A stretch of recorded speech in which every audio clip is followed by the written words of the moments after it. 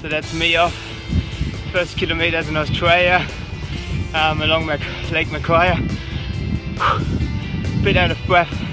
Haven't been cycling for 5 days, so need to get back into the rhythm again. But I had a bit of a cold, so it's good to rest for a couple of days.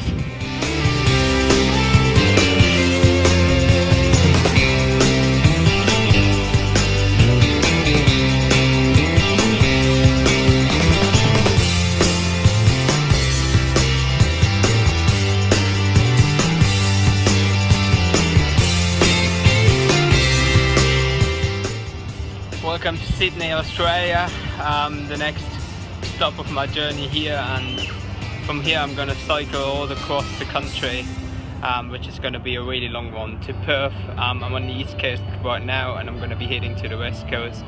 Going to be planning to go via Melbourne and Adelaide and then Nowra and then over to Perth. Sounds short, but it's going to be a long way.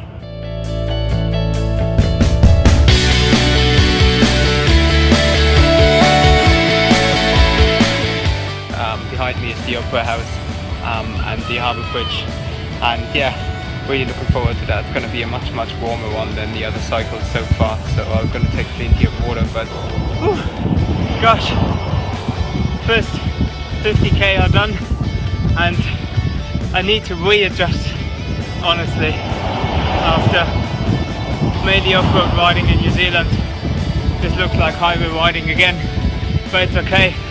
It's a really nice wide shoulder. I tried a side road to the national park,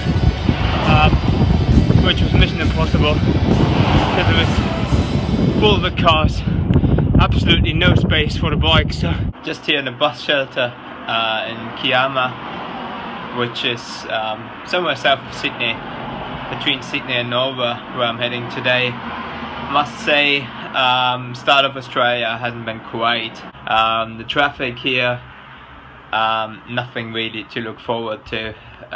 It's quite a hostile attitude of the drivers sometimes. Not a lot of them, but just a fair few of them, which don't really make it fun cycling here. But I guess it's the first 2 days, which are always a bit rocky. Australia, mixed feelings about it, to be honest with you right now. But it's also quite difficult after New Zealand, which has really set the mark. But so far it's raining as well. It's the country where I would have at least expected rain, but it's raining. So hopefully Australia is going to get better. I'm pretty sure it will. People here, a lot of the people are really friendly. I'm quite curious as well, and I'm just going to give it a second chance and see how it goes. I think I've just found my cycling mojo back here. My first proper beach in Australia, 7 Mile Beach, which is, oh, it looks 7 miles long. If you look up there, it's a long sandy beach. I'm just heading into Nowra now. Big river.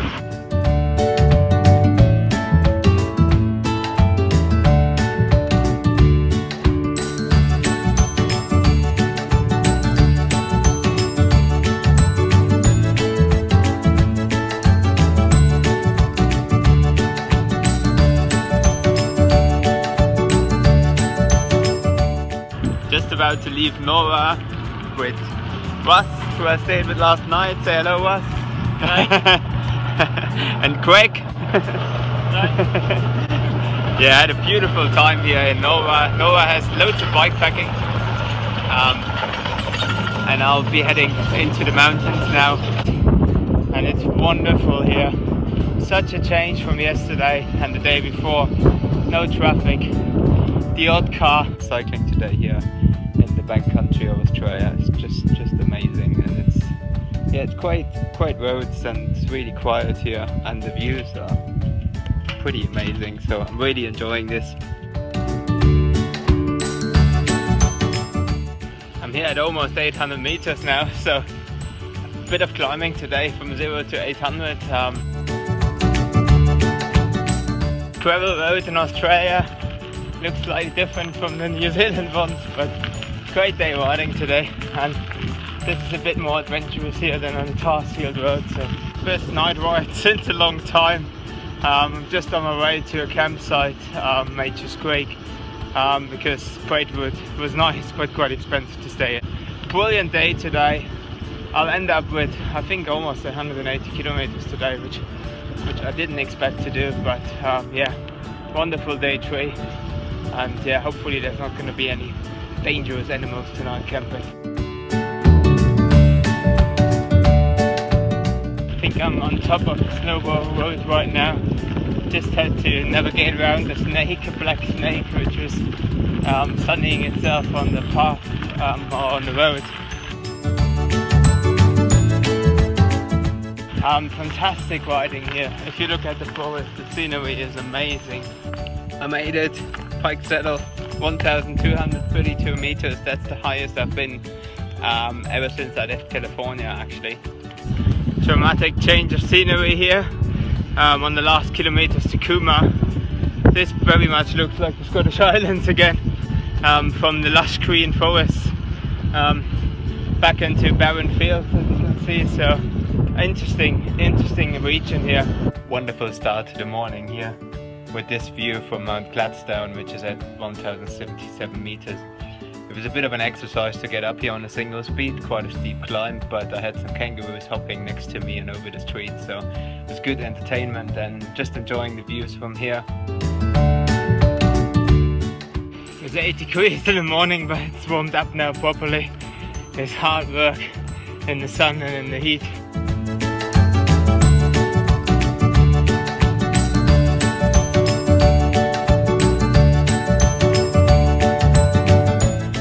Just entering Mount Kosciusko National Park. Good news is bikes are free. Cars have to pay $17, so that's half of my hostel already.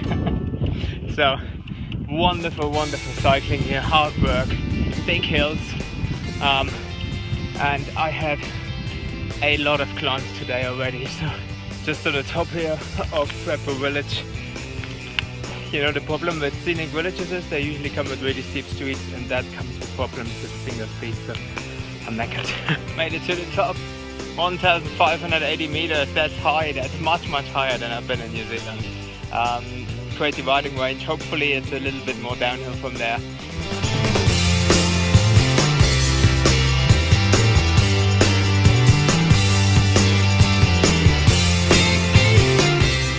I just arrived at my campsite here and everything's full of kangaroos here. Really amazing. Good entertainment for the evening.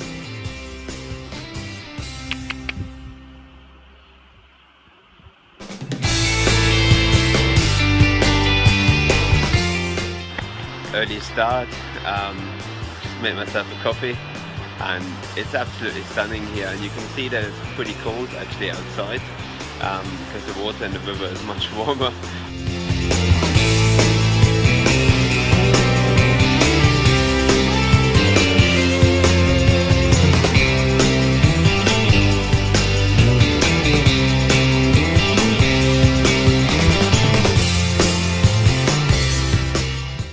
This is an amazing spot.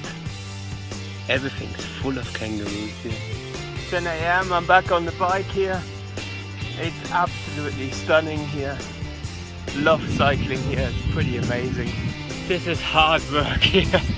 The Alpine Way. I don't know if I've been on a more hillier route than this one. Certainly not in Australia. Up and down all the time. Sometimes it's good not to know elevation profiles.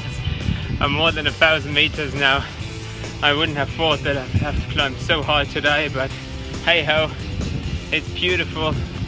But this road is possibly one of the hardest I had so far. Just climbing out of the snowy mountains, which are almost behind me now. This has been the most wonderful weekend so far to cycle in Australia.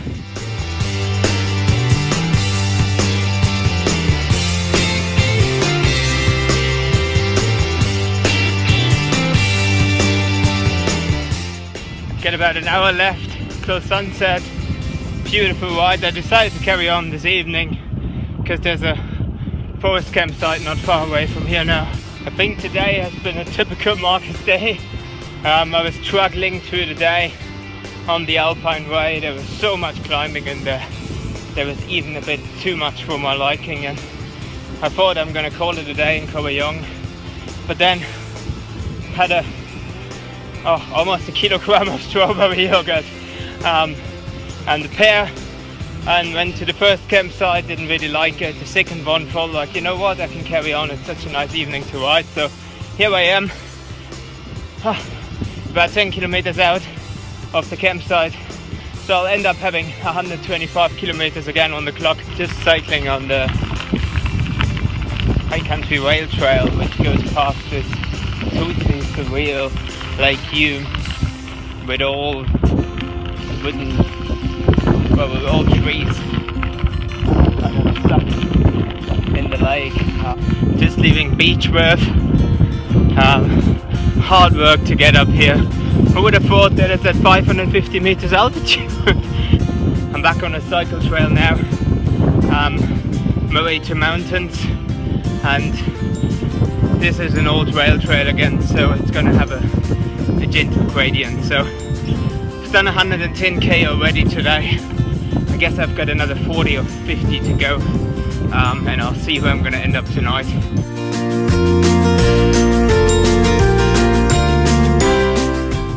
Downhill, yippee! Hope it's like this for the rest of the 40k's here. It's a pretty ropey night. I'm heading down towards Glenrowan. Finale. Tried to get here last night, but my tyre decided otherwise, so had to stay in the campsite. It's a bit expensive. Not just a bit, it was quite overpriced for what it was, and it was really hot as well in the evening, so couldn't really sleep. So today this seems a bit easier than what I had yesterday, so that should be fine. Thanks so much to Flick. This is amazing. Look, and I'm eating it in front of a typical Australian sign. A kangaroo. I'm pretty sure the kangaroos would love that as well. Mansfield, yay!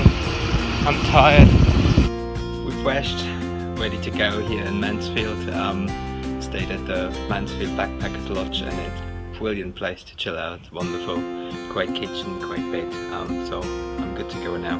Got about 145 kilometers to go, which is a long way for today again. So gotta get cracking and get down towards Melbourne. Great day for riding today. Back on another rail trail. This time the Great Victorian Rail Trail, which will take me from Mansfield westbound first and then south towards Melbourne. I'm not heading all the way into the city today. That's what I'm going to do tomorrow.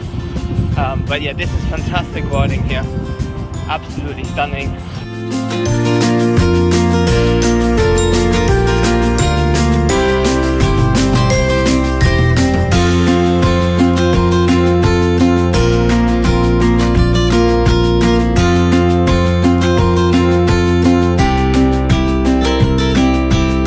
This is where I ended up today, in a bakery with Ian, who's making fantastic bread, and it tastes amazing as well. The fruit bread is amazing. Really good. How long have you been making bread, Ian? About 22 years here, self-employed. Yeah. Cool.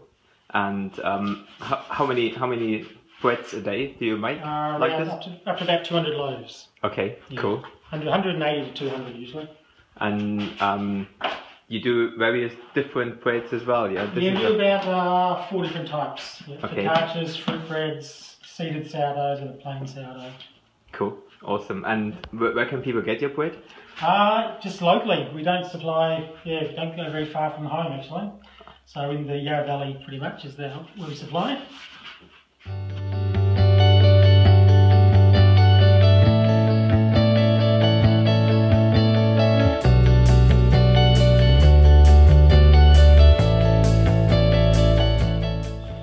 Lovely night here at the bakery, talking about bikepacking, as you can see, and there's one special loaf in the oven, which is just about ready.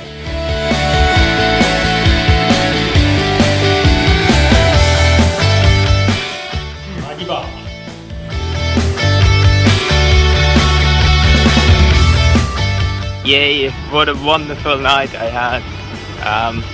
Baking bread, drinking beer, and now I'm loaded up with some amazing bread from Ian and Linda, making my way into Melbourne today. So it's been a wonderful, wonderful experience. So this is what I love about the trip, meeting new people.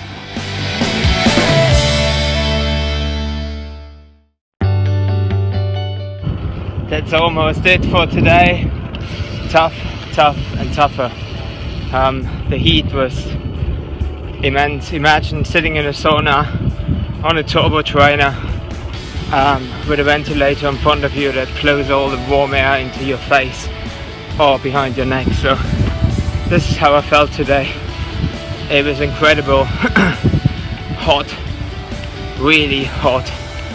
I'm just rolling down here from Markus, which at 305 meters was quite a high point, and it's going to be a really, really windy road coming down. The views are absolutely breathtaking here. Talking about scenery, this is what it looks like. So pretty amazing here, absolutely breathtaking, and I'm looking forward to cycle halfway around today, 14,500 kilometers, which I will be cracking today, hopefully, if I don't break down. So yeah, special day today. Lunch here with Ian's tasty bread and a lot of seagulls. The last 2 nights I stayed with Mel, and Mel is a grammar school teacher at Mentoli Girls Grammar School, which I got to visit today, which was amazing. So I'm just gonna run past them, and yeah, it was great to meet all of those kids here.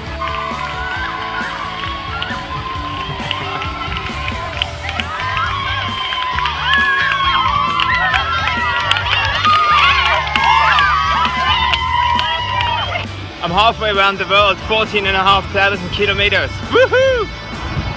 Somewhere in Melbourne, or close to Melbourne. Pretty indescript place, but I'm super chuffed with that.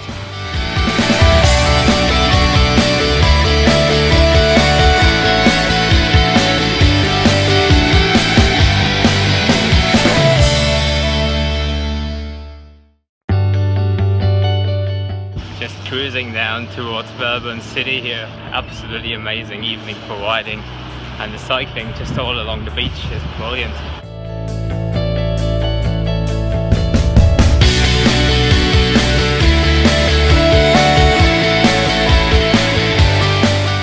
Early morning ride here through Melbourne to get the commuter cycles to fit a new bottom bracket. Wonderful city, really enjoy it. It's also quite nice to go to the hustle and bustle of the early morning traffic. So yeah, Melbourne is pretty amazing for cycling and as a city as well, so I'm really enjoying it here.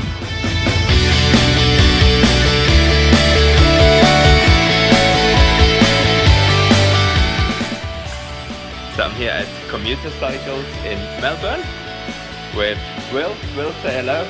Hi. And Jed. And Todd, who's finally putting a new bottom bracket in the bike, which had made some squeaking noises all the way down here, so finally getting rid of those. And at the counter, Lee. Yeah, pretty cool bike shop. If you come to Melbourne, that's the one to go to. Yeah. The cool thing is they have a thing here where they can actually measure customers and give them the experience to ride a bike, and Will's going to tell us a wee bit more about it. Yeah, so this here is our bike fitting bike. We've got a measurement down here which measures the stack, and then using a laser we can work out the reach. So using the geometry charts from the Surleys, such as there, we can use these geometry figures to replicate the frame size on this fit bike. We can have a go, have a pedal. The stem here is also adjustable, so we can work out what sort of stem length they might need. Change the handlebars around to give them a feel of what different bars feel like. So we basically custom fit them to a bike before the bike arrives for them, and then they can get on the bike and it's going to fit them properly straight out of the box. So very useful. The cranks also can be changed in length, so anywhere between 165 and 185 we can actually change the crank length depending on how tall the person is as well. So. Amazing, yeah, and they also got, they've got basically all our modding on the bike, so yeah. If you ever come to Melbourne and you're cycle touring around the world, or you're just doing Australia or just a little bit, give them a check it out. They've got pretty good stuff here in the store, and they're really friendly people as well, so thank you, Bill. They fixed my bike today, so it's not squeaking anymore, which is good news. Yay. Pedal's not gonna fall off. I know, so yeah, pretty good stuff. Yeah. Cycling to Melbourne here. I think I'm in love with this city.